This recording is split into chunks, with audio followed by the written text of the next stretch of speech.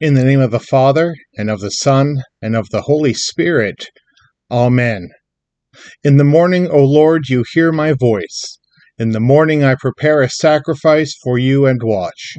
My mouth is filled with your praise, and with your glory all the day. O Lord, open my lips, and my mouth will declare your praise.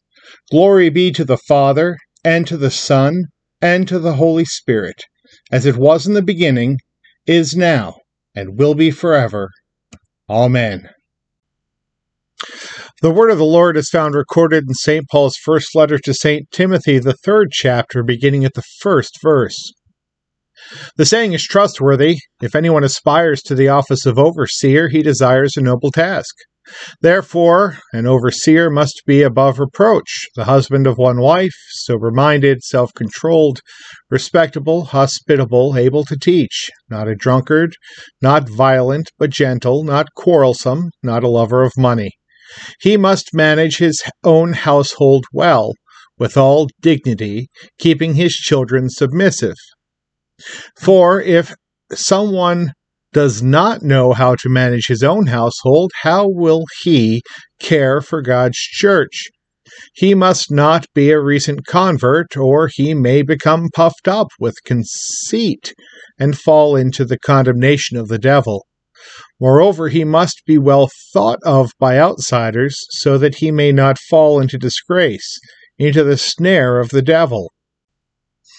Deacons likewise must be dignified, not double-tongued, not addicted to much wine, not greedy for dishonest gain.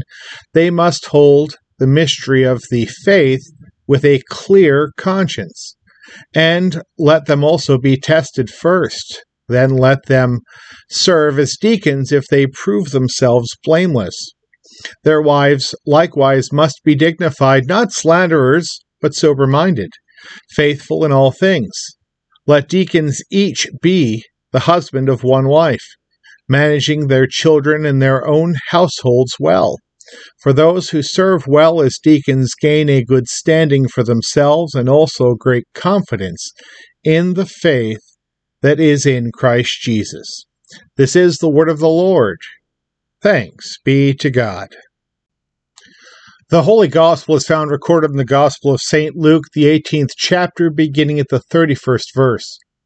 And taking the 12, Jesus said to them, "See, we are going up to Jerusalem, and everything that is written about the Son of Man by the prophets will be accomplished. For he will be delivered over to the Gentiles, and will be mocked, and shamefully treated, and spit upon. And after flogging him, they will kill him, and on the 3rd day he will rise." But they understood none of these things. This saying was hidden from them, and they did not grasp what was said. This is the word of the Lord. Thanks be to God. A devotion from the writings of Martin Luther for November 26th, based on the text John 21:22, which reads, "Jesus saith unto him, If I will that he tarry till I come, what is that to thee? Follow thou me." Christ teaches us a beautiful and touching lesson. Notwithstanding the examples and lives of all the saints, every person should attend to the work entrusted to him and guard the honor of his calling. This is truly a needed and wholesome teaching. Many persons are found like Peter, looking around to the saints Christ loved and turning their backs to the commission and calling to follow Christ. As no one now is without some commission and calling, so no one is without some kind of work, if he desires to do what is right. Every one, therefore, is to take heed to continue in his calling, look to himself, faithfully do what is commanded him, and serve God, and keep his commandments. Then he will have so much to do that all time will be too short, all places too cramped, all resources of help too weak. Moreover, it is a common plague that no one is satisfied with his own lot, so that the heathen say, "How does it happen that there is always better fruit in another field, and that the neighbor's cow gives more milk than our own? How does it come that no one is content with his own state and thinks that of another is better than his own? If God allowed one to change his lot with all his will, even then he would be like every one else, would become more tired, and at last stay with his own. Hence one ought not to think of changing his lot, but of changing his spirit of discontent. Cast aside and change that restless spirit, then the lot of one will be like that of another, and all will be prized alike. To overcome such unrest, discontent, and disgust in one's self, faith is helpful and necessary, a faith which is of the firm conviction that God governs all alike, places each one in the lot that is the most suitable for him. This faith brings rest, contentment, and peace. It banishes the tired spirit.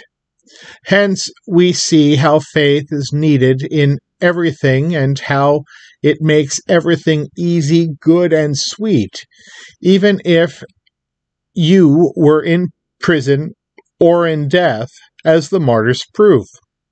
Without faith, all things are difficult and bitter, though you possessed the pleasures of the whole world, as all the great lords and wealthy prove, who at all times lead the most wretched lives. We confess together our common and saving faith with the Apostles' Creed. I believe in God the Father Almighty, maker of heaven and earth, and in Jesus Christ, his only Son, our Lord, who was conceived by the Holy Spirit, born of the Virgin Mary, suffered under Pontius Pilate, was crucified, died, and was buried. He descended into hell. The third day he rose again from the dead. He ascended into heaven, and sits at the right hand of God the Father Almighty. From thence he will come to judge the living and the dead. I believe in the Holy Spirit, the holy Christian Church, the communion of saints, the forgiveness of sins, the resurrection of the body, and the life everlasting. Amen. Lord, remember us in your kingdom and teach us to pray. Our Father, who art in heaven, hallowed be thy name. Thy kingdom come. Thy will be done, on earth as it is in heaven. Give us this day our daily bread, and forgive us our trespasses, as we forgive those who trespass against us. And lead us not into temptation, but deliver us from evil. For thine is the kingdom, and the power, and the glory, forever and ever. Amen. Let us pray. Almighty God, merciful Father, who created and completed all things, on this day when the work of our calling begins anew, we implore you to create its beginning, direct its continuance, and bless its end, that our doings may be preserved from sin, our life sanctified, and our work this day be well-pleasing to you, through Jesus Christ our Lord. Amen. I thank you, my heavenly Father, through Jesus Christ, your dear Son, that you have kept me this night from all harm and danger. And I pray that you would keep me this day also from sin and every evil, that all my doings and life may please you. For into your hands I commend myself, my body and soul and all things. Let your holy angel be with me, that the evil foe may have no power over me. Amen. Let us bless the Lord. Thanks be to God.